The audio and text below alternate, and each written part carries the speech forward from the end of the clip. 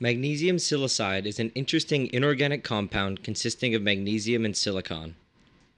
Although it doesn't have many uses, it does have an interesting reaction with aqueous hydrochloric acid. When magnesium silicide reacts with hydrochloric acid, it produces a gas called silane. The silane gas bubbles out of solution, and once it hits air, it spontaneously combusts. Just as a side note, anything that spontaneously combusts in air under a temperature of about 54 degrees Celsius is known as a pyrophoric substance. For this experiment, you'll need 5 grams of powdered magnesium metal, 3.1 grams of sand, and at least a couple hundred milliliters of 10% hydrochloric acid solution. Instead of sand, you could also use silica gel. However, I just have two things to say about silica gel. Before it's used, it must be dried thoroughly because it holds a lot of water, and it must be dried before it's weighed. And secondly, the reaction with magnesium is significantly more violent. So with silica gel, more preparation and care is required, but the final product of magnesium silicide is substantially cleaner and you get a lot more. First, mix about 3.1 grams of sand with about 5 grams of magnesium powder. Then, using something like a glass rod, mix the sand and the magnesium powder together thoroughly.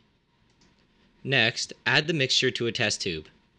Then, add about an equal amount of sand on top of the magnesium sand mixture. This is optional and should not be done if extremely fine sand is used. In this experiment, there will be two reactions that are taking place, and these are shown above. For the first reaction, the magnesium must be ignited. Because sand was mixed into the magnesium powder, the concentration of silicon dioxide around the magnesium powder is much higher than that of oxygen. When the magnesium burns, instead of taking oxygen from the air, it instead strips the oxygen from the silicon dioxide molecule.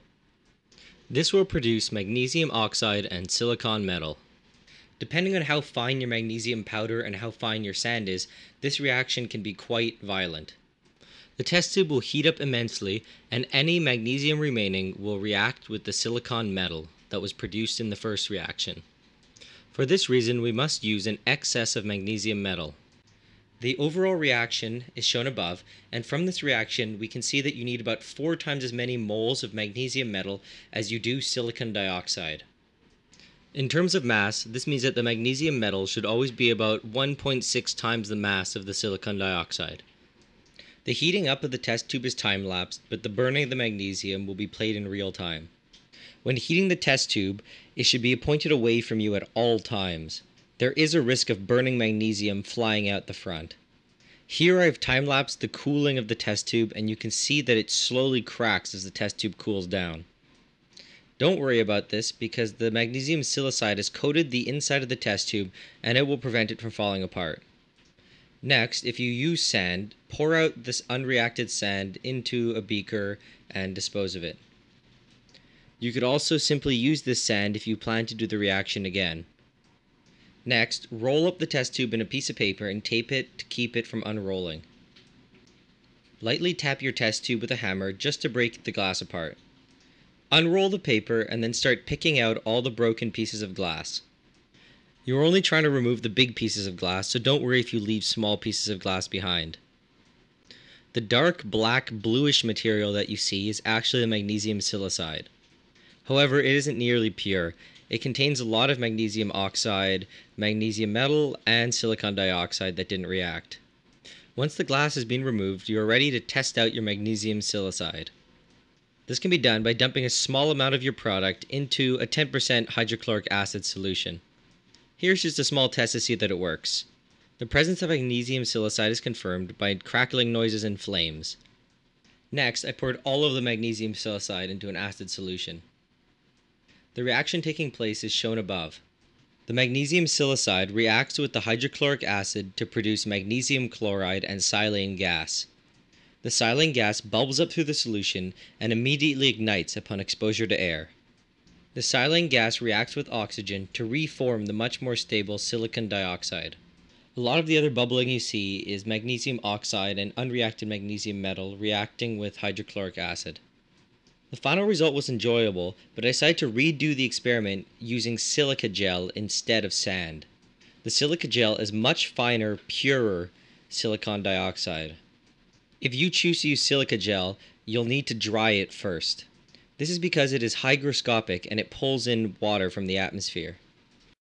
The reaction between silica gel and the fine magnesium powder is much more violent, and you should not put silica gel or sand on the top. Doing so could cause the test tube to explode. You must allow the expanding gases to escape somewhere. You must also make sure that the heat source is at the bottom of the test tube. If the magnesium closer to the top of the test tube is ignited first, there's a possibility that the test tube can explode. I have actually recorded an example of this happening, and I'll show it to you in a second. This is an example of an improperly placed heat source. It is difficult to tell, but when slowed down, it is possible to see that the magnesium closer to the front of the test tube ignited first.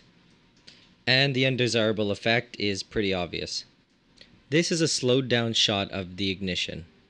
The use of silica gel allowed for a much better yield of magnesium silicide. The above reaction is much more violent, and only half of the product was used. The silica gel gives a much better yield due to its smaller mesh size, but the preparation is much more dangerous. This is the second half of the magnesium silicide reacting. As with the addition of the first half of the magnesium silicide seems to react quite violently upon addition and then die out quite quickly.